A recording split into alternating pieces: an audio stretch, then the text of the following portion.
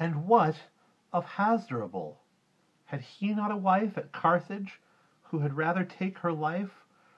For as she watched the Romans win the town, she took her children with her and leapt down into the fire. There she chose to burn, rather than let them do their evil turn. Did not Lucre choose death for her escape in Rome of old, when she had suffered rape for Tarquin's lust? Did not she think it shame to live a life that had been robbed of name? The 7 virgins of Miletus too took their own lives. Were they not bound to do, lest they be ravished by their Gaulish foes? More than 1,000 stories, I suppose, touching on this theme were easy now to tell. Did not his wife, when Abidrates fell, take her own life, and let the purple flood glide from her veins to mingle with his blood, saying, "My body shall at least not be defiled by man, so far as lies in me"? Since there are found so many, if one delves, that gladly have preferred to kill themselves rather than be defiled, need more be sought for my example? Better were the thought to kill myself at once than suffer thus. I will be faithful to Arviragus, or slay myself, as these examples bid, as the dear daughter of Demotion did, who chose to die rather than be defiled. O Scadasus, thou also hadst a child that slew herself, and sad it is to read how she preferred her death to such a deed. As pitiable, or even more, I say, the Theban maid who gave her life away to foil Nicanor, and a like disgrace, another virgin, at that very place, raped by a Macedonian, it is said, died to repay her loss of maidenhead. What shall I say of Niceratus' wife, who being thus dishonored took her life? And oh, how true to Alcibiades his lover was! She died no less than these, for seeking to give burial to her dead. What, see what a wife Alcestis was, she said. And what says Homer of Penelope? All Greece can celebrate her chastity. Laodamia, robbed of all her joy, Protestilaus, being killed at Troy, would live no longer, seeing that he was slain. Of noble Portia let me think again. She could not live on being forced to part from Brutus, whom she loved with all her heart. And Artemisa, faithful to her man, is honored even by the barbarian. O Teuta queen, thy wifely chastity should be a mirror for all wives to see. I say the same of Bilia, and as soon of chaste Valeria and Rogadoon. Thus for a day or two she spent her breath, poor Dorigen, in every proposed death. On the 3rd day, however, of her plight, home came Arviragus, that excellent knight, and questioned her. What was she crying for? But she continued weeping all the more. Alas, she said, that ever I was born. Thus have I said, she answered, thus have sworn. She told him all that you have heard before. It need not be repeated here once more. Her husband smiled at her with friendly eyes and countenance, and answered in this wise. And is there nothing, Dorigen, but this? No, no, so help me God, with emphasis. She answered. Is it not enough? Too much? Well, wife, he said, it's better not to touch a sleeping dog, so I have often heard. All may be well, but you must keep your word, for as may God be merciful to me, I rather would be stabbed than live to see you fail in truth. The very love I bear you bids you keep truth, in that it cannot spare you. Truth is the highest thing in a man's keeping. And on the word he suddenly burst out weeping and said, But I forbid, on pain of death, as long as you shall live or draw your breath, that you should ever speak of this affair to living soul, and what I have to bear, I'll bear as best I may. Now wash your face, be cheerful. None must guess at this disgrace. He called a maid-servant and squire then, and said, Go out with Lady Dorigen, attend upon her, whither she will say. They took their leave of him, and went their way, not knowing why their mistress was to go. It was his settled purpose none should know. Perhaps a heap of you will want to say, Lewd, foolish man, to act in such a way, putting his wife into such jeopardy. Listen before you judge them, wait and see.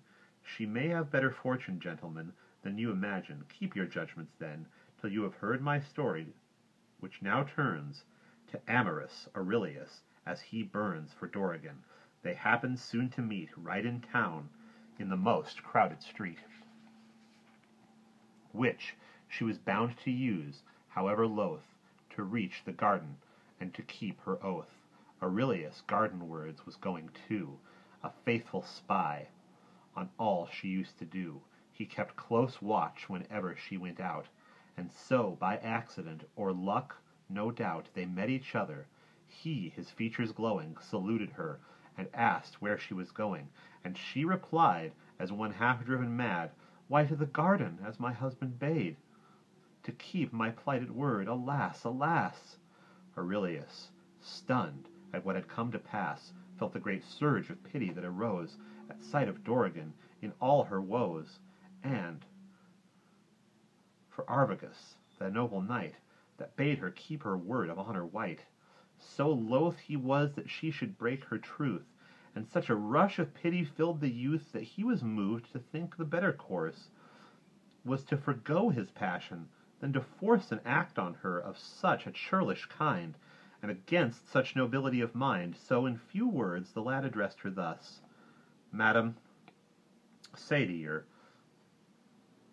Arviragus, that since I well perceive his nobleness toward yourself, and also your distress, knowing the shame that he would rather take, and that were pity, that you should break your plighted word, I'd suffer too, than seek to come between his love and you. So, madam, I release into your hand all bonds or deeds of covenant, and that stand between us, and suppose all treaties torn you may have made with me since you were born.